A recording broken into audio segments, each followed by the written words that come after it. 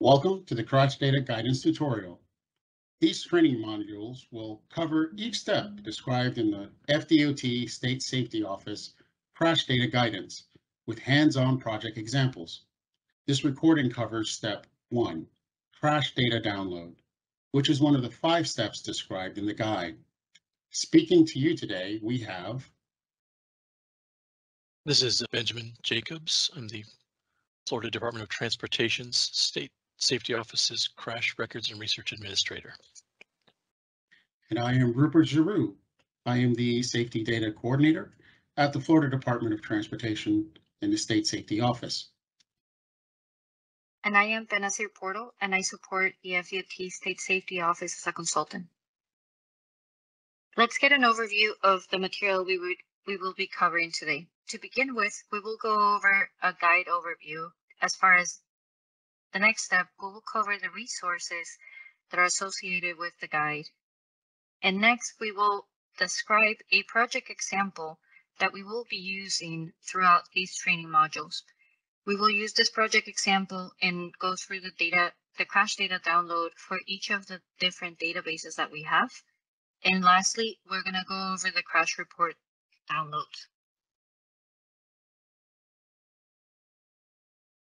The Safety Crash Data Guidance was developed to help add clarity and consistency to the use of crash data for safety evaluations.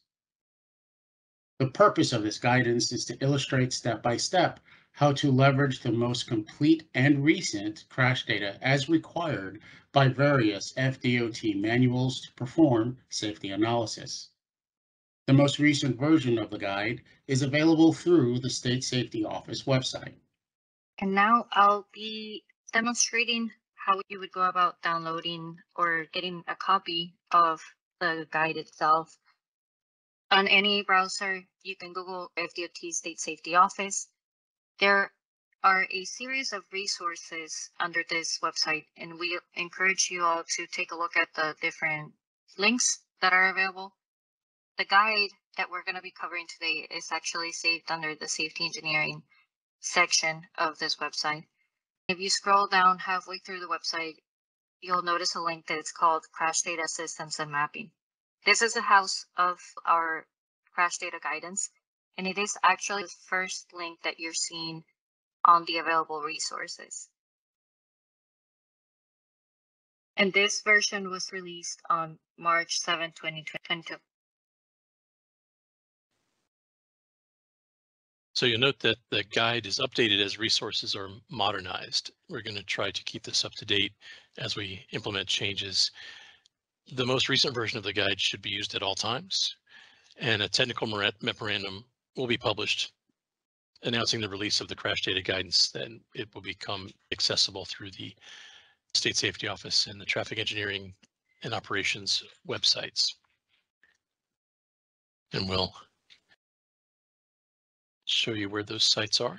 As an example, I'll pull the Traffic Engineering and Operations website. You can just search for FDOT TEO.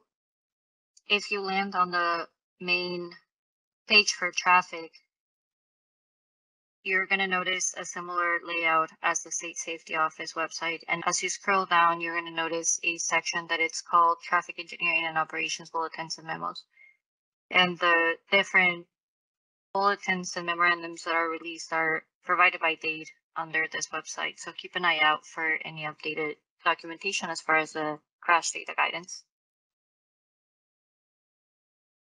As the State Safety Office staff continue to improve the data quality and timeliness, the associated resources and guidelines will be updated and shared through similar training to this one. The 3 crash data systems discussed in this module, which are the Crash Analysis Reporting System, or CAR system, the SSO State Safety Office GIS query tool, and the Signal 4 Analytics system hosted at the University of Florida, will be consolidated into a single database in the future. So this guide will be updated as the integration is completed.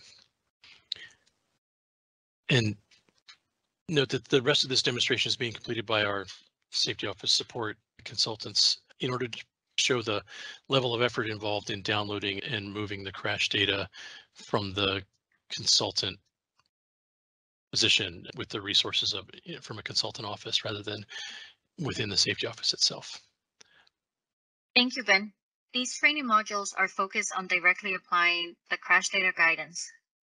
It is recommended to have the crash data links handy to follow along and familiarize yourself with the available resources. We will be going through the following resources today. The first one, you already got a feel and taste for what it looks like. It's the State Safety Office Crash Data Guidance document. You already saw where it's housed and where it's constantly going to get uploaded if updated. The next resource we're going to be reviewing is a crash analysis reporting system. CAR Online does require pre-approval for individual user access as well as FDOT VPN to access the database. The next resource is SSO GIS or State Safety Office GIS query tool. Note that this one does not require pre-approval. It is open to the public.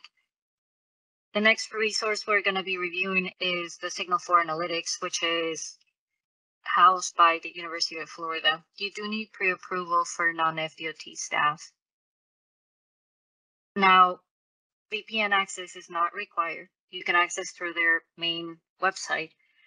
Note that FDOT staff with a valid FDOT email address will be able to log in without pre-approval moving forward.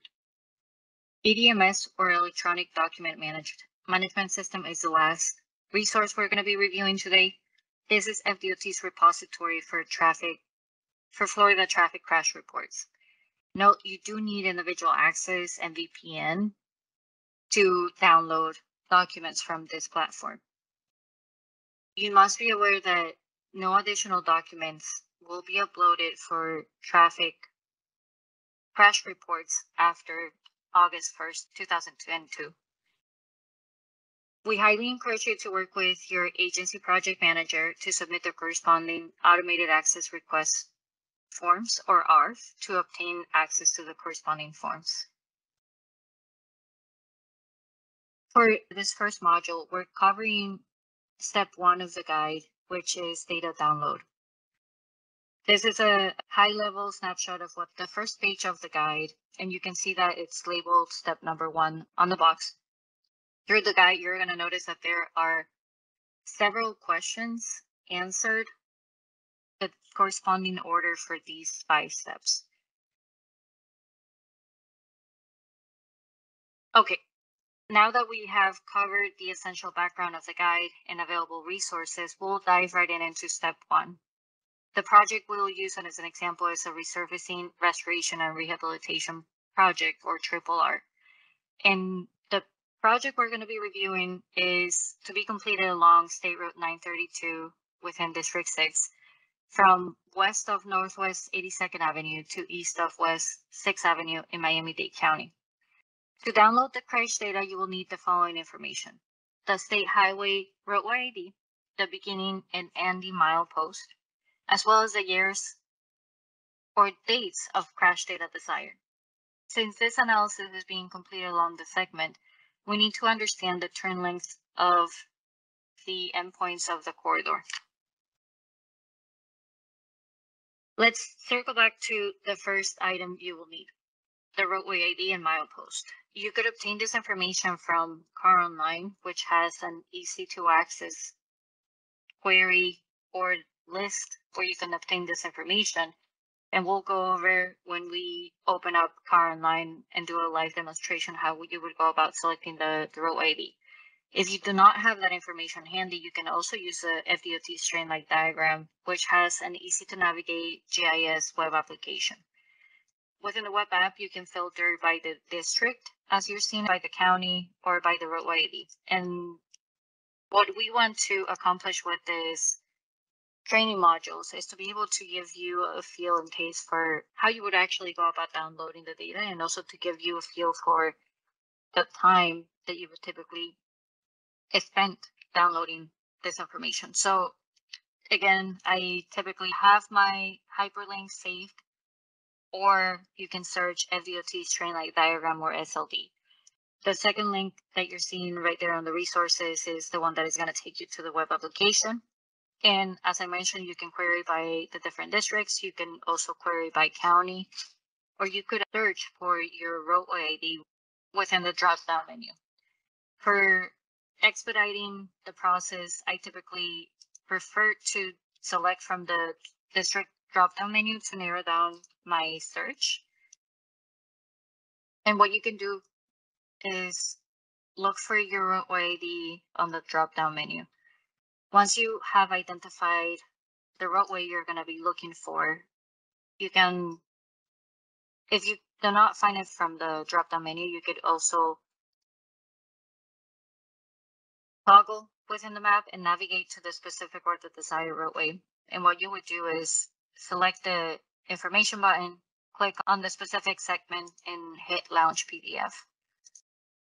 The SLD provides a lot of helpful information. The main attributes that you're going to be seeking to obtain to help with the crash data download is the roadway ID that you would see in the top right corner, and then the corresponding milepost to the particular segment you're looking to download. So this gives you a 3 decimals for your beginning and end milepost. What I typically like to do within the PDF is highlight the segments. If I ever need to go back or readjust the limits, you at least have this information saved. Now we will go back to discussing the beginning and end milepost to help us narrow down the length that we need to be selecting for the crash data download. On the left, you have the western endpoint of the corridor. And as I mentioned, the RRR begins west of 82nd Avenue. And what you're looking for within defining what the mileposts are is you want to make sure that any potential turn lanes within your intersections are considered for. In this particular case, the western endpoint, I measured the turn lane to be 250 feet. And what I anticipate is that any crashes within an intersection within 250 feet of the intersection will be included if I just pull the crash data for that particular milepost. In often cases, the turn lanes exceed the 250 feet from the center of the intersection.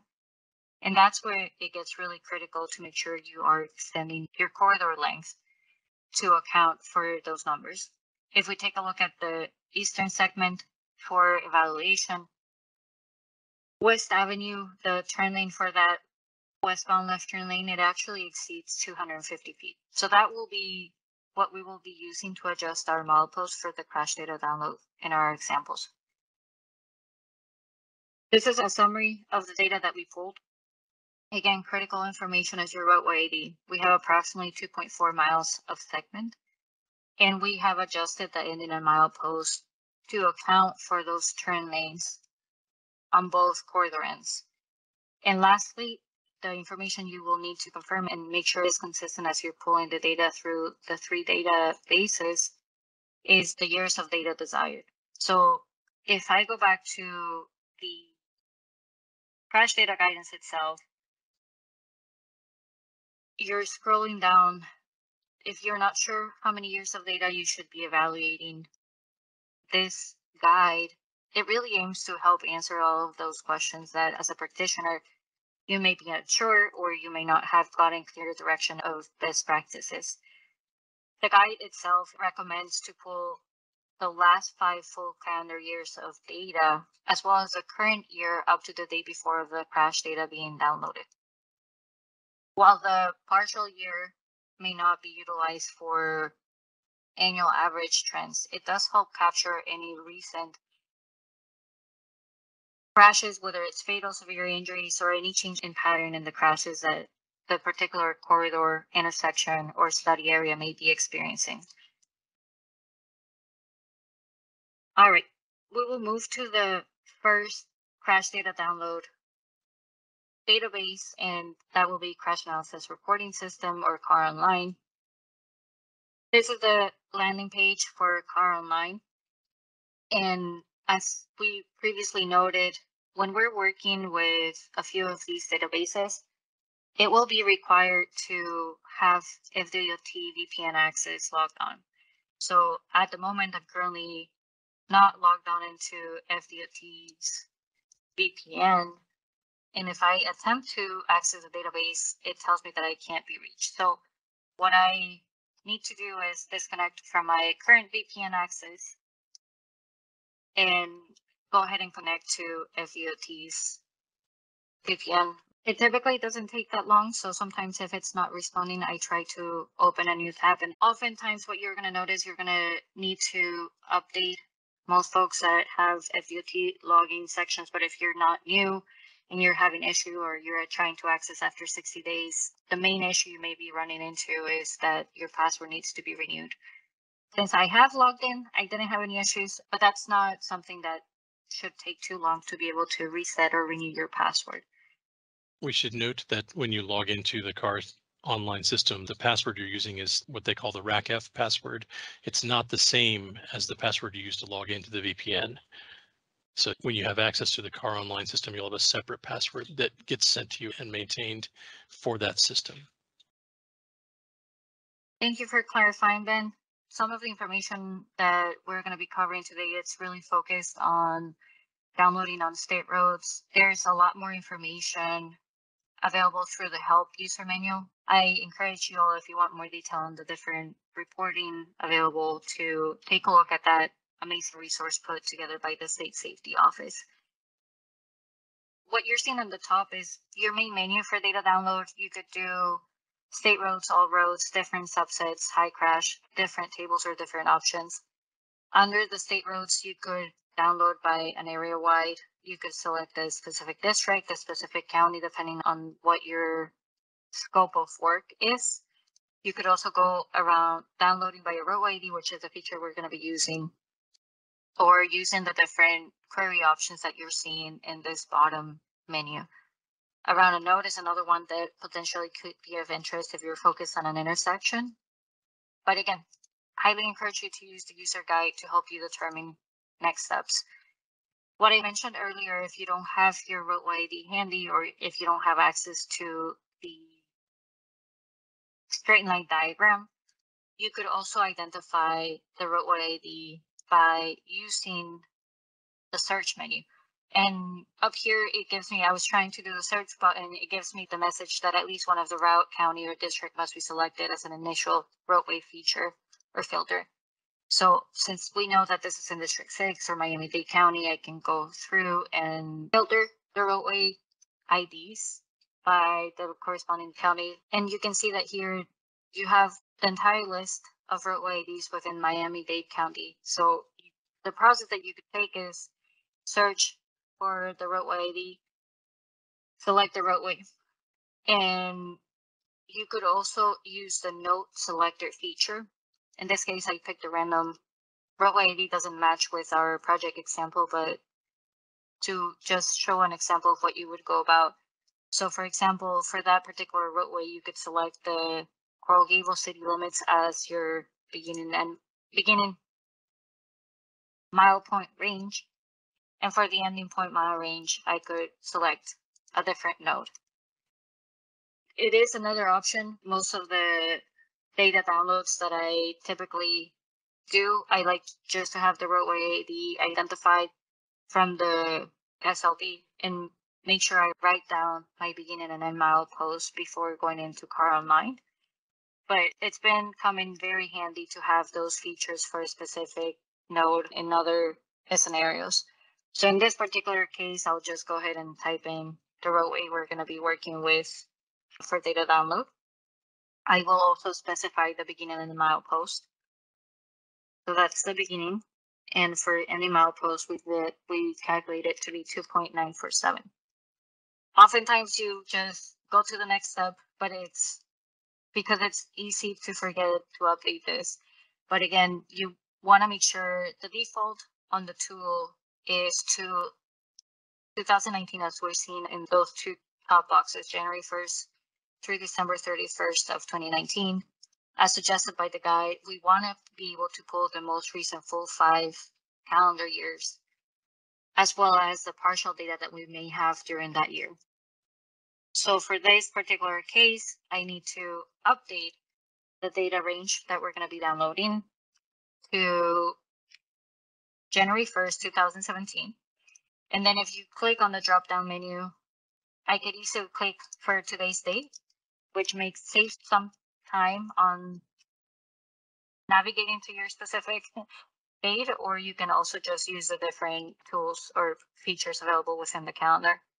The next step is to add it to your batch list for download. And sometimes you're going to notice that the batch location is not added to your list, which doesn't allow you to download. So what I do is add a second time, and now you'll see it generated the last two. So make sure you delete that duplicate location. Then I go ahead and submit the report request, which creates a PDF that will go into a little more detail of what information is provided within that PDF, as well as submitting the extract report. There are different levels of extract that you can obtain. So the crash level extract is the one that we often use, and it provides one row per crash. You could also download the vehicle driver passenger extract or the non-motorist extract. And today I'm working with experts of crash data. So if you notice me hesitating, I know Ben and Rupert probably have 100 better ways of doing things, but this is to show a live scenario of how you would go about data without expecting you to be full experts on the subject. So once you have hit submit the crash data download, you should be receiving 2 emails with whatever email that was registered to your account. So the first one that we submitted is the detail report. When you click on that, if you're on Google Chrome, it'll prompt you to open an Internet Explorer. So I would just agree. And this is the PDF that gets generated with the extracts that we submitted. The Internet Explorer requirement is something that the department is working to fix, but for now, that's how it works. And then the second link that you should receive if you submit it for a crash level detail is the one that is going to contain your Excel. I've made the mistake before of hitting open. Depending on the number of records, that may not be the best option. The safest and quickest way to go about downloading that file is do a save as. And I'll leave it under the same location where I had that PDF.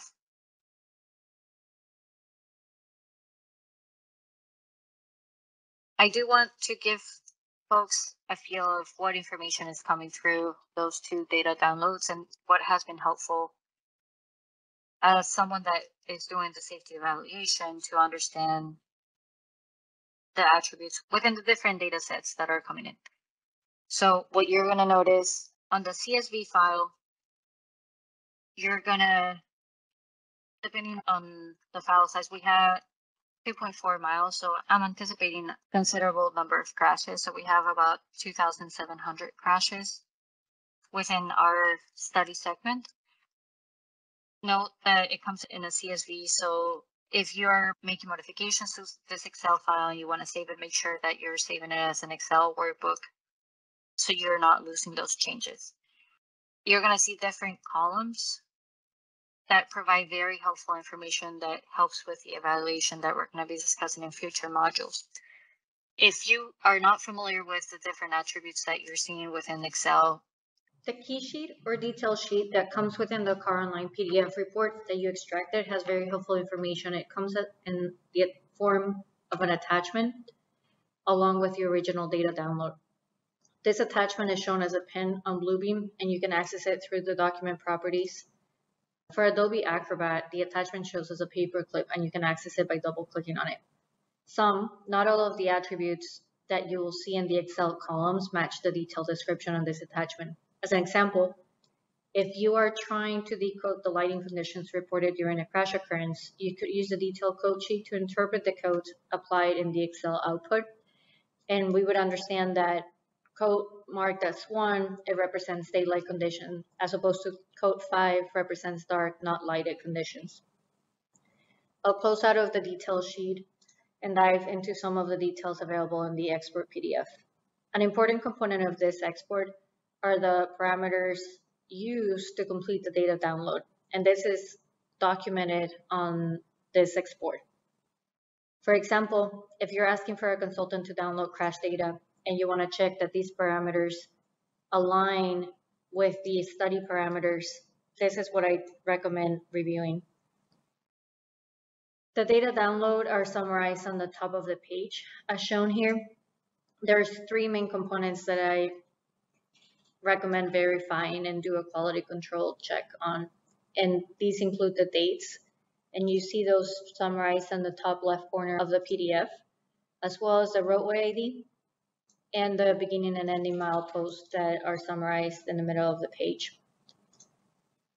If you scroll to the end of the PDF, you will find a summary of the crash data totals. This page provides a breakdown of the crashes as well as the number of fatalities and injuries by year. As an example, the fatal crash statistics, they provide the number of crashes that involve fatalities and the number of fatalities that were reported within that crash. In some cases, you will see that number being higher than the number of crashes reported on the left or different, as well as injuries. In this case, as an example, in 2021, we had 2 fatal crashes. They involved 2 fatalities, but there were additionally 2 injuries reported. In a similar fashion, injury crashes statistics are provided, and you can easily identify there's typically more injuries associated with injury-related crashes. Property damage only just provides the total number of crashes. And then the totals basically summarize the number of crashes and the number of fatalities and injuries associated within all of these crashes.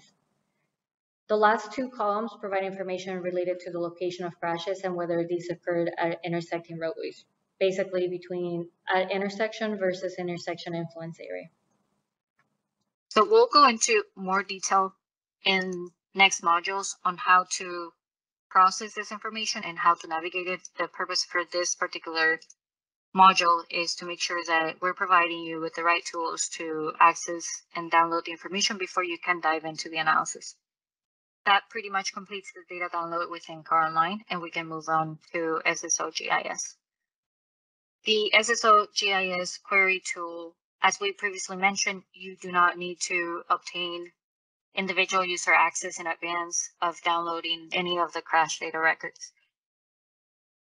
What you're going to notice that I do to save time is really ping all of these databases to my left, different resources, including the FDOT SLD, and of course the 3 databases that we're covering today, as well as EDMS.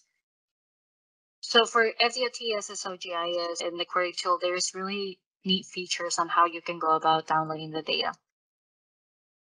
Something that you're going to notice is on the top right corner, you have the flexibility of choosing if you want to be reviewing with the different base map options. I like to be able to navigate to my location and identify from high level where I'm going to be conducting the data download. And once I am closer to the intersection level, I like to toggle to imagery that helps me identify if there are any conditions that I should be considering, whether extending the turn lanes or different sections that I may consider excluding for the data download. So you could go ahead and download by value, where you're basically specifying different attributes within SSO GIS. What I will be displaying or sharing today, since we have a segment, is actually drawing your boundary around the corridor that you're evaluating, and then selecting the specific attributes we need to consider for evaluation. So just to go back to the street, since it's easier to see, our particular study corridor begins west of 82nd Avenue, which is also called West 24th Avenue or Royal Palm Road. And that's also where the SLD information comes in handy. In most cases, you actually get the different alternative road names that some roads we experience.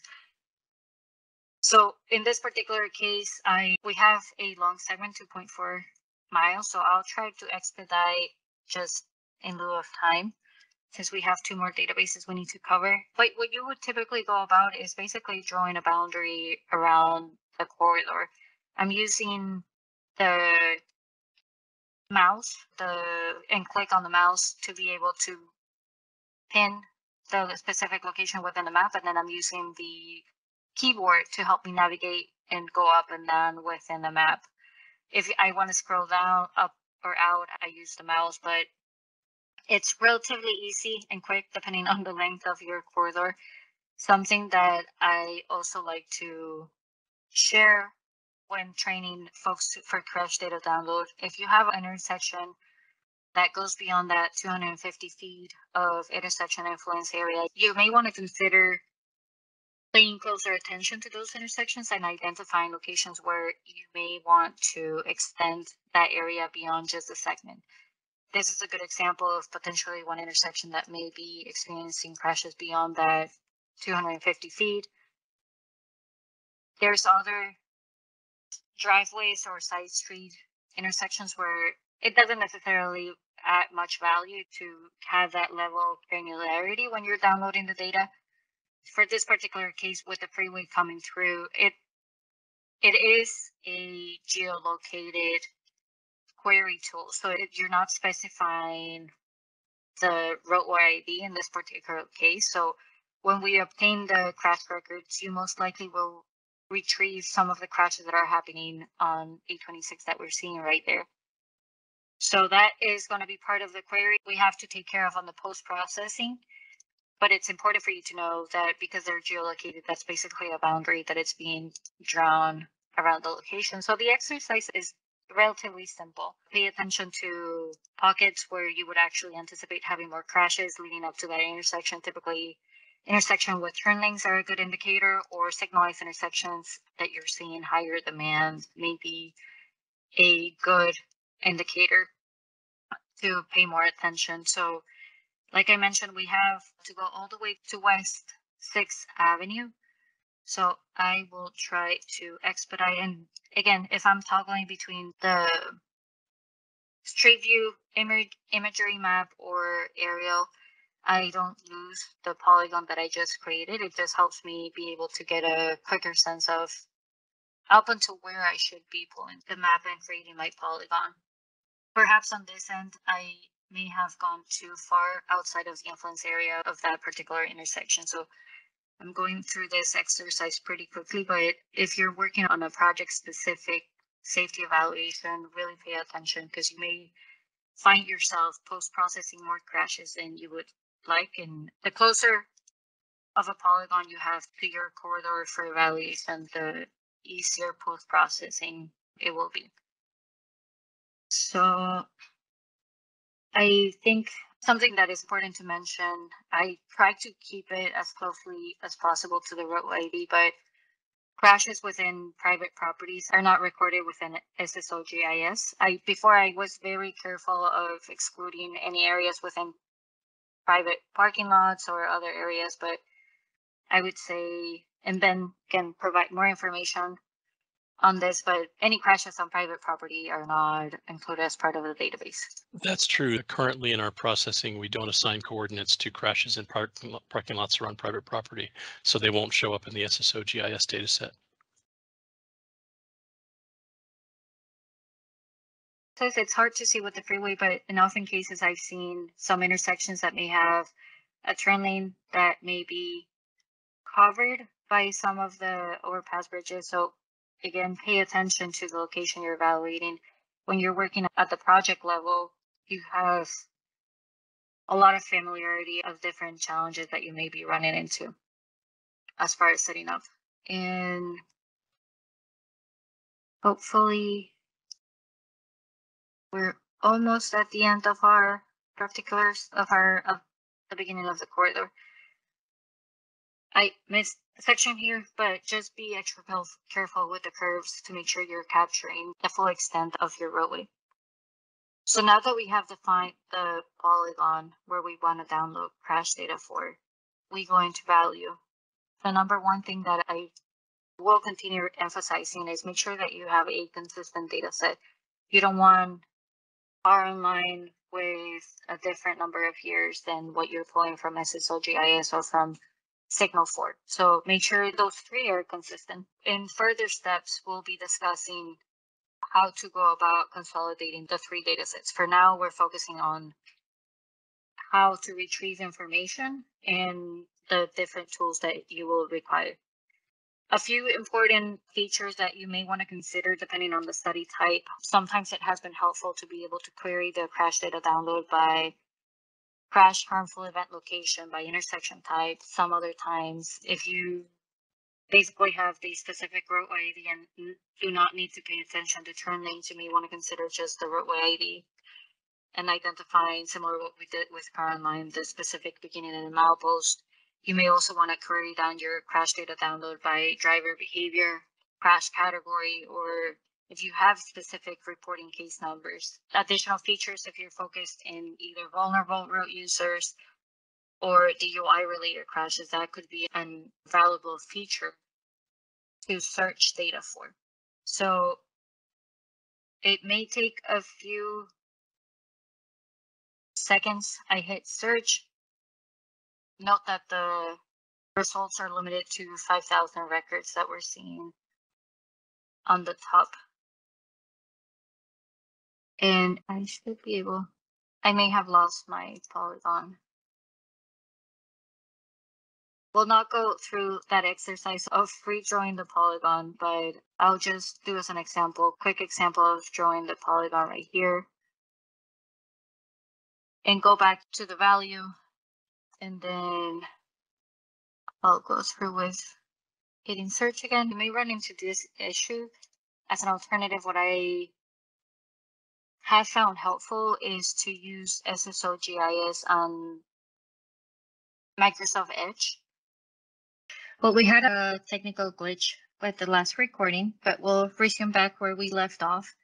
Specifically for the remaining portion of the training, we're gonna finish going over the features within SSO GIS for crash data download. So let me pull back up. I'm gonna start fresh. Again, it really saves me time having these hyperlinks on my bookmarks to easily query and go to the different resources that we have available.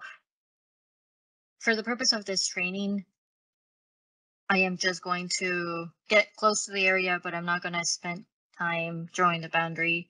You have a good understanding of the level of detail and the attention that you need to be paying as you're drawing the boundary within your road.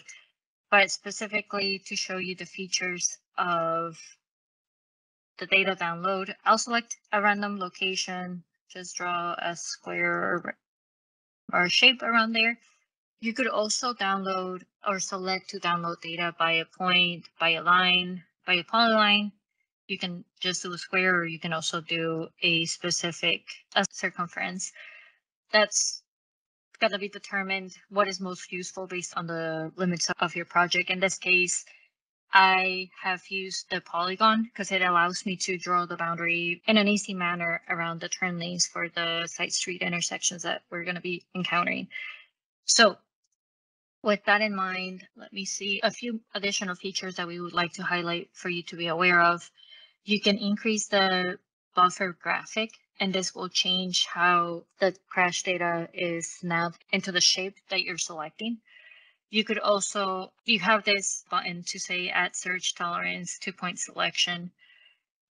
And the last option that I want to highlight here is the include criteria from by values tab in selections. And under this, it's referring to the tab that you're seeing on the top left, right before by shape.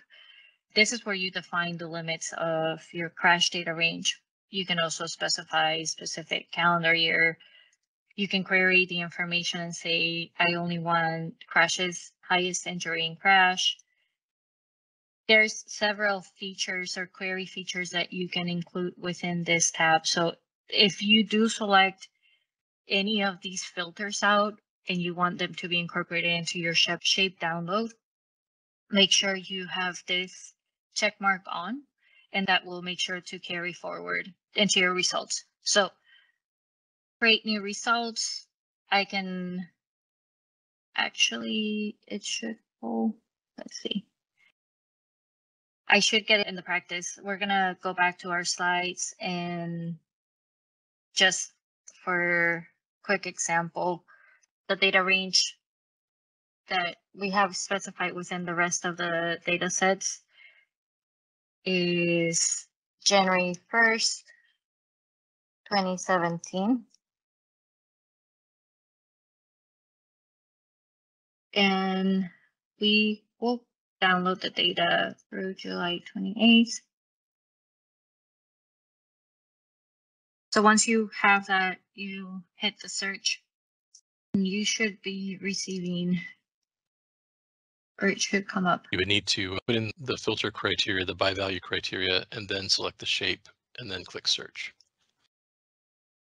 Thank Making you, sure to Ben. check the box that says to include the by value criteria.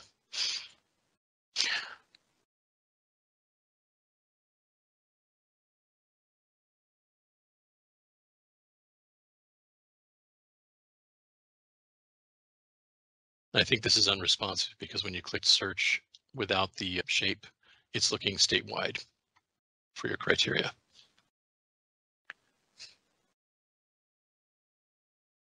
So when I go under the search, this is what you were referring to, Ben, right? Mm-hmm. If you want to put in limiting criteria for date, for instance, that works perfectly well. Then you click on the shape tab and you draw your shape, and then you click on the include. That's it. Yeah. And then you search. There you go. Perfect. And a moment ago, I had Google Chrome, and this one I just pulled up of Edge. That may facilitate if you're running into an extended or unreasonable delay. You can test switching browsers and see if that resolves the issue. So these are the data sets. As you can see, they're graphic geocoded, and you can approximately see their location. And from this data set, you can hit export all to CSV and it'll download your data set. On step one, we're just walking through the different tools and resources that are available for crash data download. And on step two, we'll go into more detail of what that data download looks like and how we're combining the three data sets from CarOnline, SSOGIS, and Signal 4. But just to give you a flavor, this is the CSV example that we just downloaded. There were a few crashes, obviously, for our segment or project example that we're using for the training. We're going to have a lot more records, but this is a good sample size, gives you different features, and there's some differences of the attributes that you're seeing from the crash data when compared to cars. So we'll walk through that under step two. All right. So I'm going to go ahead and get us back to our presentation. That's what it was happening. Ben, look at that. It looks That's statewide. your statewide search initial. Yeah. Yeah. All right. I'm going to close out of this one. We're going to move on to the next database that we have for crash data download, and that is Signal 4 Analytics. There has been a lot of changes happening, a lot of upgrades that are happening. I was excited to see some added features just today of what has been added. So this training or this recording is a good starting point, but be aware that there may be added features or changes down the road depending on what the group is working on sees necessary. So for as an example, as of August 16th, the access to Signal 4, anybody with an FDOT email address will no longer require submitting an access request through Signal 4 to be able to access the platform. Now, anybody with an FDOT email is able to log in with their credentials. However, for anybody without an FDOT email, they still need to go through the process of requesting an account, as you're seeing in this screen.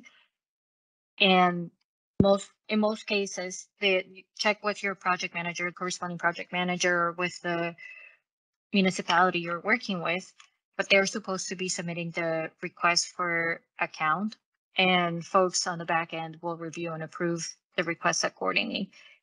Be aware that when you're submitting the request for access, you now need to specify whether traffic crash reports need to be included as part of the access.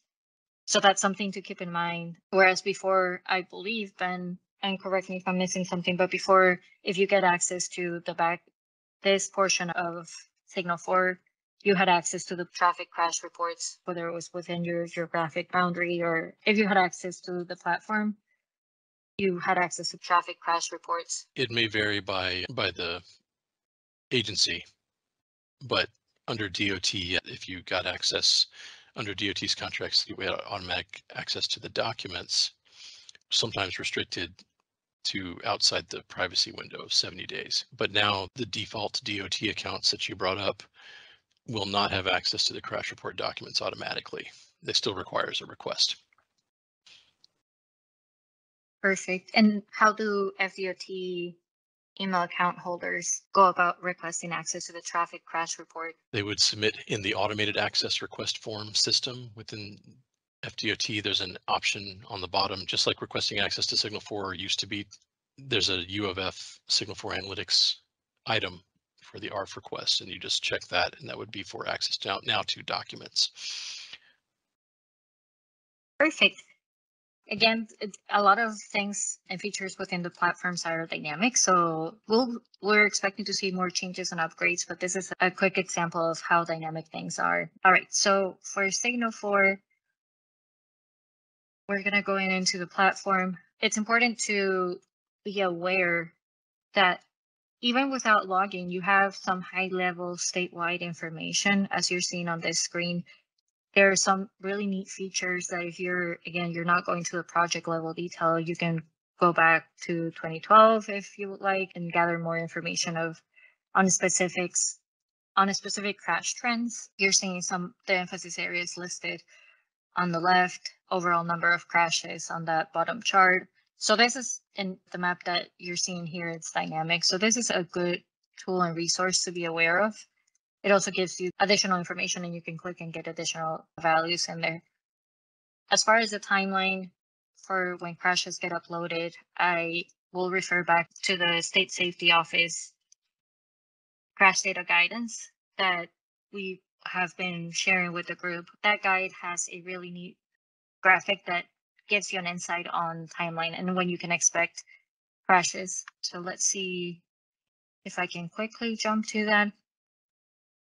In reference to Signal 4, as you find this timeline, there it is. In reference to Signal 4, the data come into Signal 4 and are processed with preliminary locations the day after they're filed at FLHSMB. So that's basically within 24 hours of a crash occurring. Yeah. Let me dive right into crash data download. I'll go ahead and do the login. If you do not have a login, this is a quick access request form, pretty straightforward.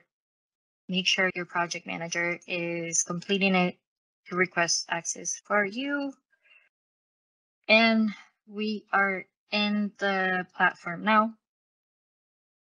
There's different ways that you can query data. This is very similar to SSO GIS where you have a map that it's easy navigable. Let me pull up. So I basically did search crashes, geographic area, and you could do a new boundary and it allows you to do a rectangle, a polygon, or a circle. Something that I was very excited to see a moment ago is the saved feature. In this particular case, I basically spared the time on drawing individual boundary for our project location. And basically you can now save that polygon that you drew and you can pull it up. This is extremely helpful. For example, if you complete a study, submit it, fast forward, I don't know, a year down the road, they're trying to determine an alternative to what was proposed. There's always, if you're drawing the boundary manually, it's challenging to make sure that you have the exact same boundary that you did a year ago. So having this feature that saves your location allows for that consistency. So if you anticipate that the project may be revisited in a few months and you may need to take a second look at the crash data, you can save the polygon and you can easily pull it up down the road. I don't think that, in my experience, when we had the old platform, there was no limit on the number of saved locations that you have. But if we run into that issue, we'll definitely coordinate with the team to communicate it accordingly. So once you have the location, or if you decide to do, I'll just do a quick dummy example. If you decide to do the polygon shape and you're just drawing it, make sure this is a save button. If you're happy with how the boundary was drawn, you can hit confirm. One key thing to mention before you get into this mode for drawing, I find it necessary to go into satellite imagery to be able to determine the turn lane extent. And I noticed that when I was drawing it, you don't have the flexibility to toggle between the two. Don't go too far into drawing it if you're not able to clearly see the turn lanes, and you need that level of detail. Something else that you want to be extremely mindful with Signal 4 download. Signal 4 includes all crashes, including the short reported crashes, which won't appear in the car database. So these are short forms are PDO crashes. Any crash that involves an injury or disabled vehicle should be a long form. And I was also going to mention that the crashes on private property are also included within Signal 4. So that's where you want to be extremely mindful as you're drawing your boundary to exclude any parking lots or any areas where you anticipate there's going to be that those crashes wouldn't be pertinent to the safety project evaluation that you're doing. All right, so I'll go ahead and just confirm some features that are helpful to be aware of as you're doing your crash data download. You just saw I expanded three ribbons or tabs within the menu to the left.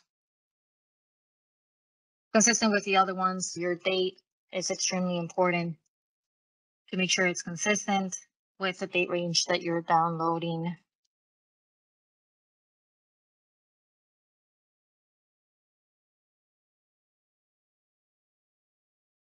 All right.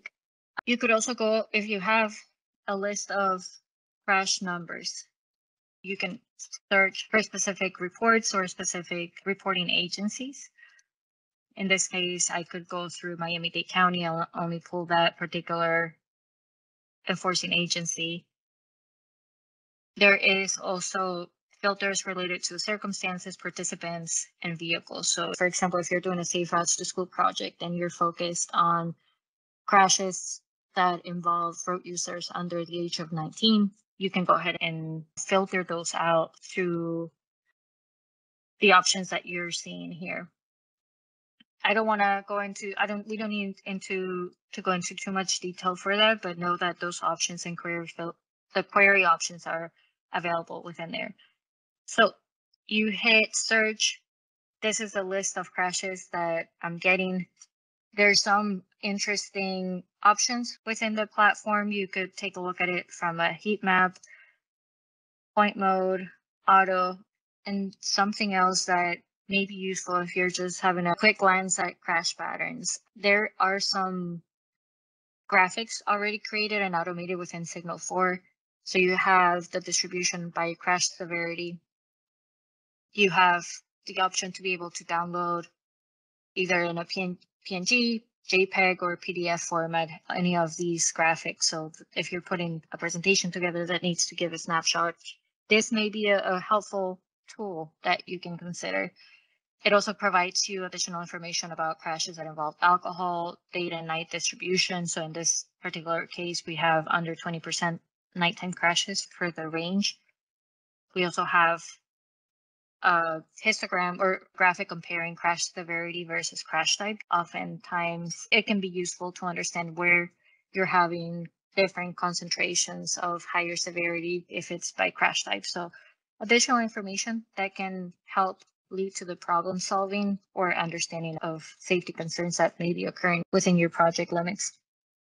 And the last graphic, I think this can also add a lot of value to the conversation, just seeing the crash distribution or concentration based on day of the week and time of day. And you have a higher density, it's shown with a darker color. So information that may be handy to know, but if you're going into a safety study, evaluating a segment and understanding patterns, you will need additional detail as opposed to just staying at this level of graphics. So for that, what we're going to do is go ahead and download the crash data.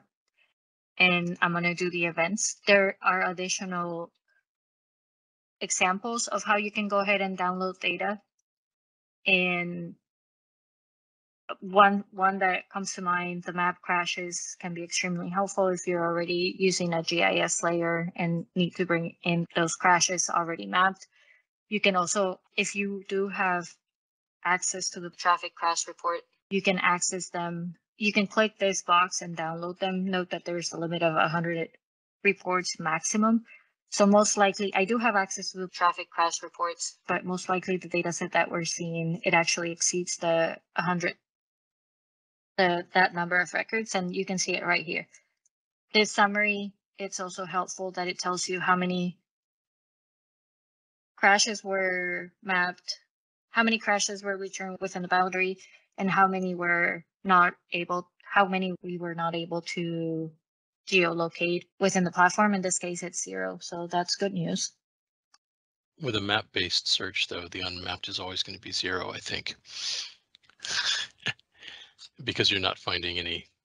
This statistic also applies in our crash location processing, where we're actually looking at the unmapped crashes to give them locations. So I think that may be a feature left over from the location review. Okay, that's good to know. So I'll go ahead and download just events for now. We'll go over in just a minute how to go about downloading traffic crash reports. But just to give you an example, so this basically gives me confirmation that I selected, I'll be receiving an email, and it specifies the email that my account is linked to. So I can go ahead and close from there, and I will open up my email.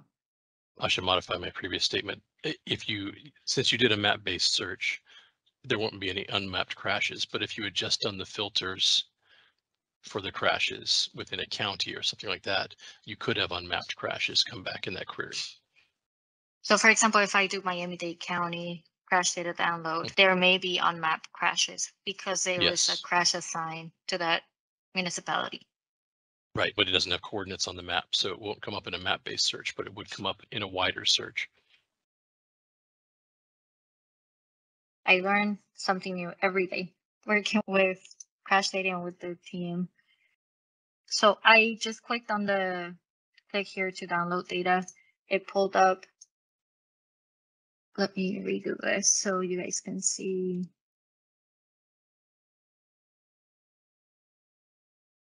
So showing folder.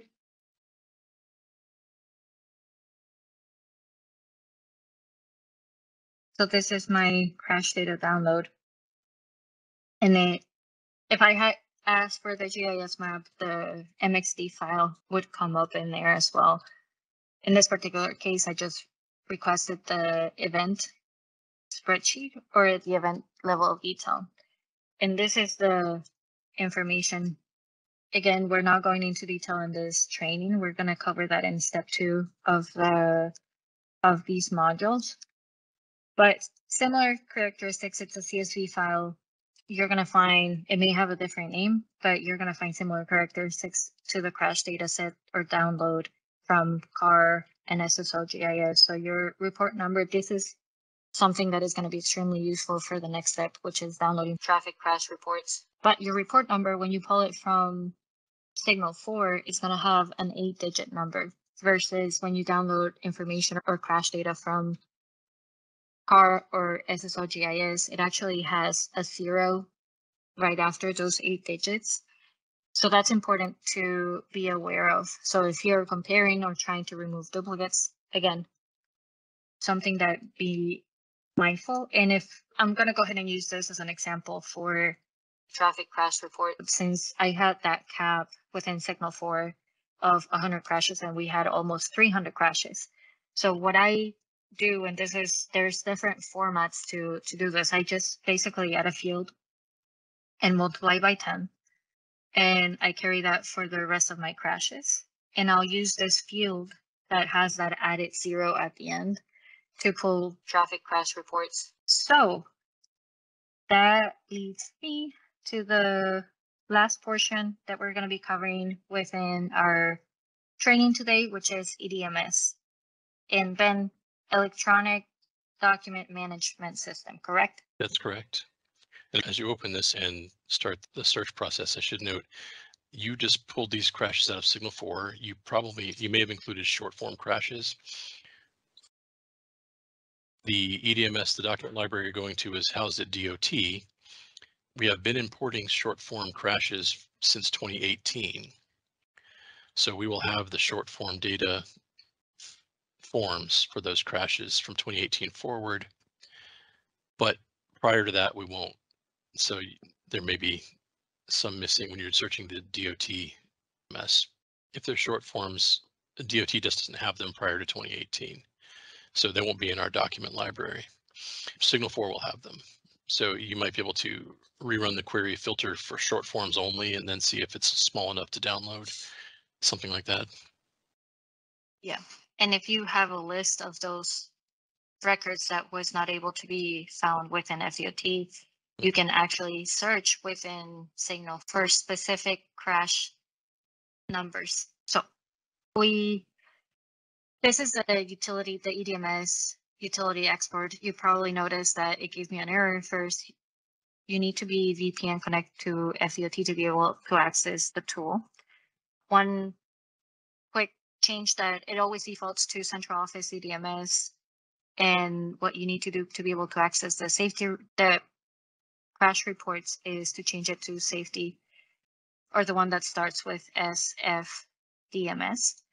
And I already had my login information saved. And I'll go ahead and paste the crashes that I just downloaded from Signal 4. I'll do search. And as Ben was saying, most often we are not consistently matching the number of reports. So this is a quick way to verify how many crashes actually returned from that search. So you can. So the number can be a little bit deceptive, in part because if you have short form crash numbers, we won't have those documents. But also, if we have multiple versions of a crash, if we have 3 or 4 versions of a crash report, you will get 3 or 4 results for that crash number. So you might have multiples of the same crash number in that document search. I've noticed though, if you, let's say one crash had, and this happens, for example, with fatal crashes where there's an update, Right. that number of, or the iterations of new traffic crash report or crash reports are not accounted within that crash count or document count. So if I had only one crash and it had 10, it would still show only one. Where it will come up is on the documents that are that the search yields. Yes, you're correct. So it said 283 crashes found, but you might end up with 300 some documents in your folder because of multiple versions of the same document. Yep. So and I think the versions are labeled. So yes, like version 1, 2, 3, 4, the one that's authoritative should be the latest one, the highest version number. And that's a good point. I think they are differentiated by underscoring then the corresponding number in sequence. I have found that not always, but sometimes the last version of the report will not include, it's not a comprehensive report. So you sometimes have to go back to version 1 of the document, version 2, because there has been updates, but for some reason the enforcement officer didn't carry all of the information forward, and sometimes you find yourself with a gap or on the history, either on the crash narrative, collision diagram, or a few other things. So it's important to be aware that's what the different files, why it's important to have the access to the different files for a detailed evaluation for safety review. Yep. So now that we have downloaded or requested the batch download, depending on the number of records, it can take a little bit longer. It's not as quick as the crash data download that we saw.